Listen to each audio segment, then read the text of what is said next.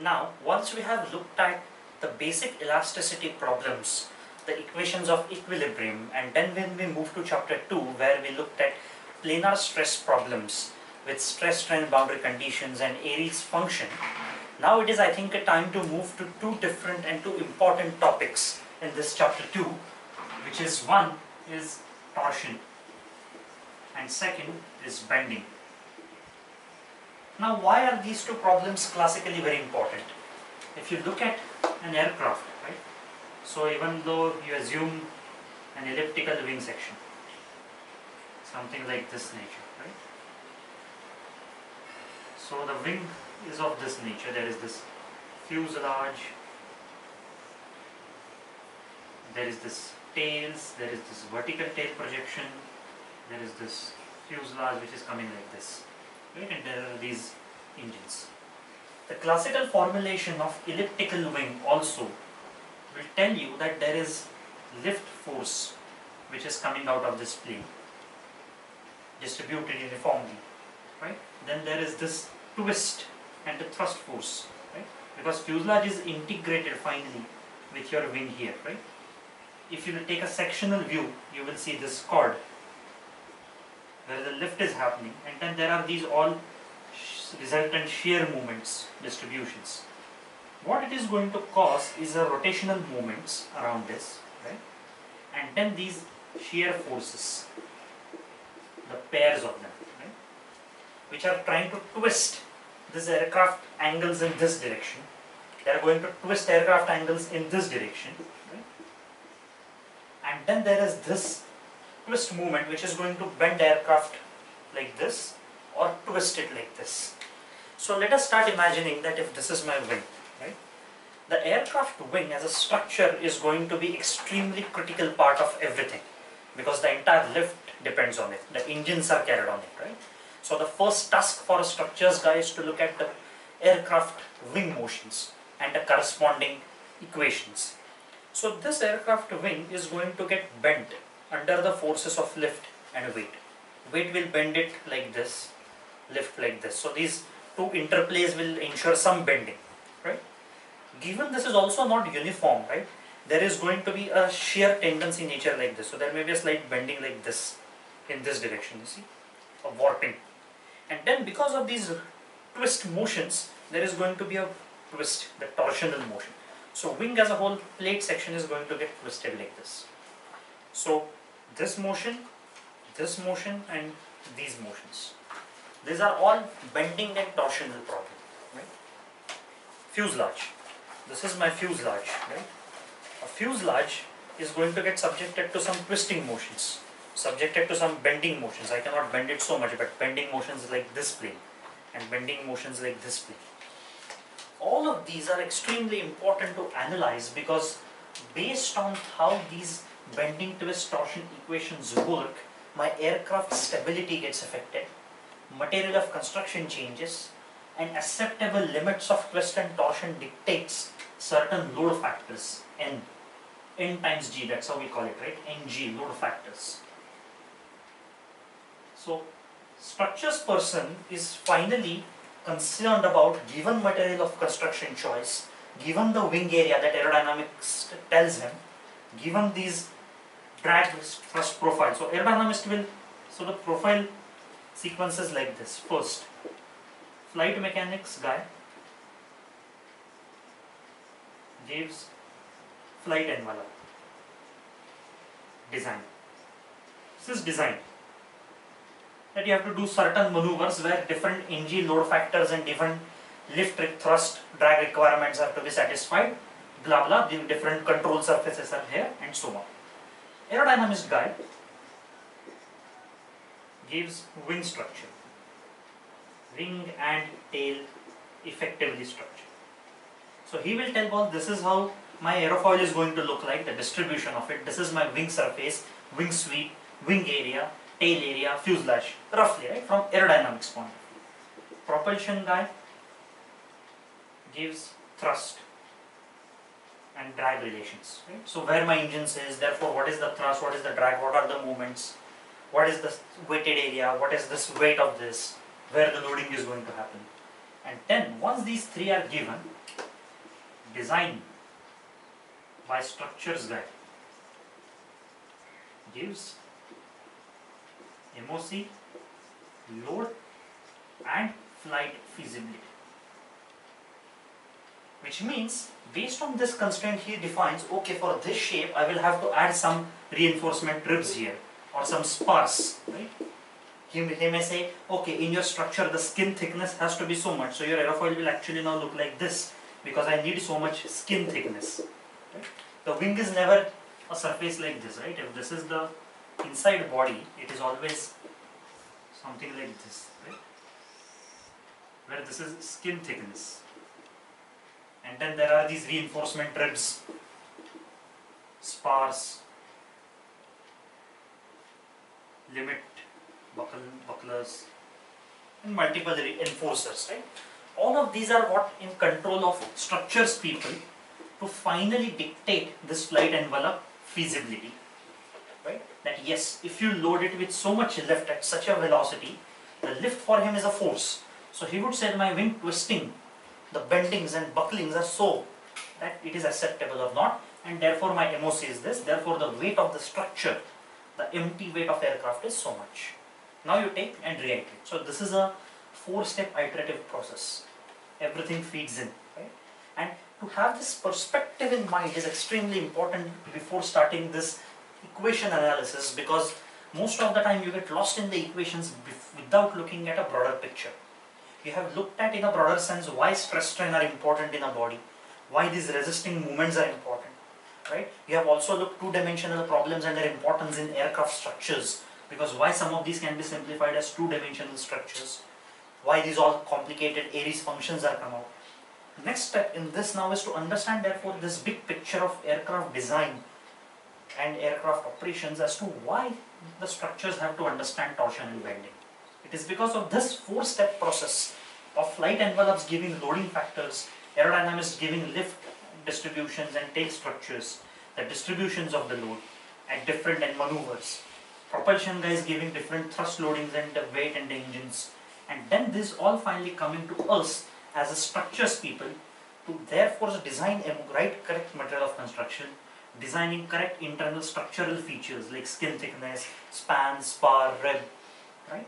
And then finally giving that this is feasible, this is not feasible, this is the final shape of the structure, weight of the structure, and this is the load factors that you can accept.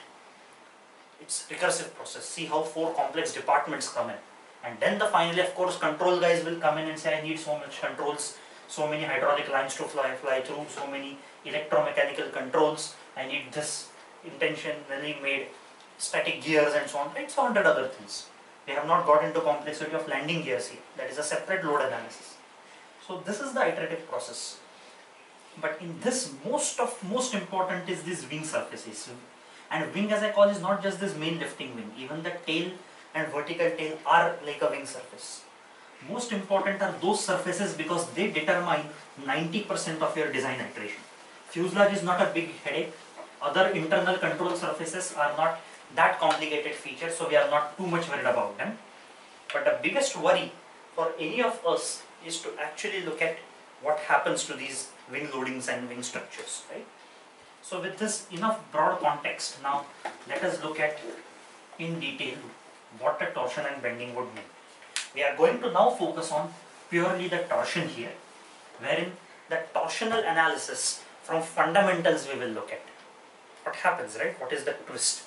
And aircraft, as I said, is because of this lift moment is going to experience significant torsion. So if this is my wing surface, right, the line of action of lift, as aerodynamists will tell me, is this. All these are lift forces, right? If you take roughly the center CG plane or this plane, you would see each of these are going to generate movements. Right? So effectively this wing structure, if I look at this line, has this movement, the torsional movement, which is going to come at the root, because this is fixed surface, right, and this is free. Which means torsion as a whole is going to dictate my aircraft wing twist, warping, and the stresses corresponding to it. So therefore now it is time to look at some basic physics phenomena before going into the mathematics. Imagine this is a section to resist the torsion. Now we will start calling structures to resist something, which means we define some materials or structures to resist some load, right? That's the basic requirement.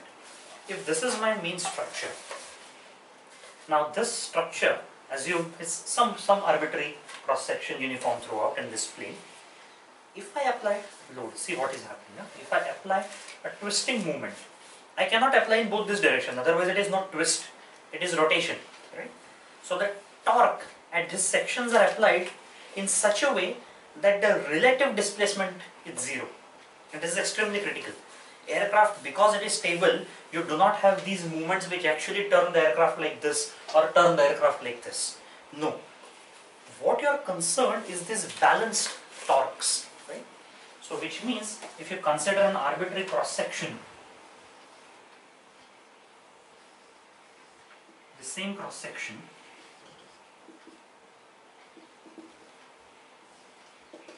the torque is applied is this, one in this direction and one in this direction, so that this entire body as a whole does not revolve.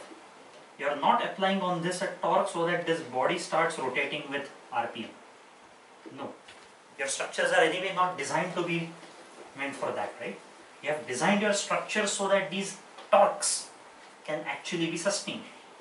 So if this is the case, we will start defining some coordinate planes. So this is Z plane, this is XY plane, right? So let's call this X and this as Y. So in Z plane, if this is my structure, which is typically going to be aircraft wing type or any structure, then I'm going to have these two torques applied, and I'm interested in this torsion problem. What would happen to the structure? Again, going back to this planar theory that we looked at and the step process. One, look at stress relations. Second, boundary condition for stress and body force. Third, strain. Fourth, displacement. This is how the cycle behaves, and we will exactly follow this cycle now to analyze in depth what would happen. Now first, let's empirically therefore look at this. Look at the stress relations. Now this body which we have to look at has this torque applied, right? We have to make one assumption, that this is free without any restraint to interact in this twist problem. What is the implication? Is this: if this is my body which is not made free from any restraint, and say assume this is glued, right? This is solid glued. What would happen if you see is there is each section twisting in itself, which means if I restrain it, then this sectional twist is gone. So then let's call this section 1, section 2 and section 3. Section 1 is going to twist with respect to section 2 and with respect to section 3 in XY plane as well. Otherwise, if I take slices of this, slice 1, slice 2, slice 3, and I make this without any restraint free, see what is happening. This is coming out, right? Which means this is called warping. Warp, right? Denoted as W, the displacement in this direction. So this section is rotating and coming out, right? The rotation is happening, but it is free. So section 1's rotation is free from section 2's and free from section 3. So the only displacement allowed is in Z direction and not relative displacement as we looked. So sections will still remain like this as viewed from the side. But as viewed from the front, you would have one section like this, one section twisted like this, one section twisted like this. Right? I'm just exaggerating. So this section is going to come out in this plane, and that is the warping. Now, second, have we applied any load? No, it is only torsion, right? Which means in the case of torsion, you cannot have axial stresses getting produced. Sigma Z is 0, otherwise if that is non-zero, this would produce an axial force here, which we have not applied. So sigma Z is 0. If there is tensile stress sigma y or sigma x, what would happen is if you integrate the force, there would be a net force in this direction. Which means in the case of pure torsion by this torque couple, tau, right, there is no chance to produce these tensile stresses. Extremely important argument. Extremely important. Right? Second, we have said we have allowed the warping, which means there is a free relative motion of each slices of this section with respect to each other. And if there is a free motion, by definition, what is your tau xy? Tau xy is this which twists the section itself, right, in this xy plane. So this section, since it is free to rotate with respect to another disk adjacent to it, tau xy also has to be 0. These are extremely important fundamental assumptions that we have to look at. And now, these are not a very severe or stringent assumptions per se, right? Because what we are doing is essentially we are ensuring that there is this warping which is happening. So each section coming out on its own twist, right? Theta. Each section rotating with respect to theta. So we will call it section rotation by angle theta. Interesting point to note is theta is only function of z. See this physics argument. Had it been function of x and y, the section on its own would also get distorted and not preserve as that disk, right? Because if theta is also function of z, different particles at different locations would rotate with different angle.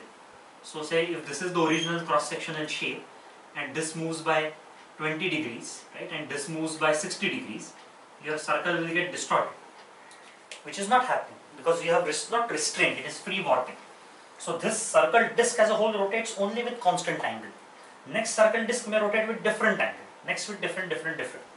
So theta has to be only function of z. So we'll park it here, this argument, why we have done. This is clear, why there are no tensile stresses and why not in plane shear stress. Once this is clear, which means the only resisting elements to this torque are tau zx or tau xz and tau yz, right? And that is clear because of this relative motion there has to be this slippage, because tau yz, this directional torque is going to be resisted with this twisting elements, right? So these are the two elements. Now we go back to our equilibrium equations. If we assume if x, y, z are 0, which is known, there are no body forces here, it is only a torque couple, then our equation of del sigma x by del x plus del tau xy by del y plus del tau xz by del z, right? This equal to 0 is the first equation of this was the equation of equilibrium in x direction. This is 0. Sigma x and tau xy are 0. So what you get is this equation, right? So this one equation is clear. Similarly,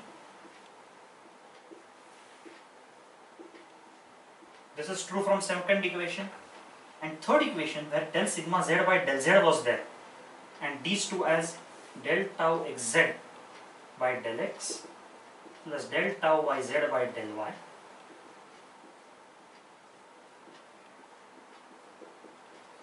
These two are 0. So this is third equation. So the three equilibrium equations for the body give me these three equations for the two stress that I have to determine. Which means, see the interesting point, these stresses are independent of z. They are uniform throughout.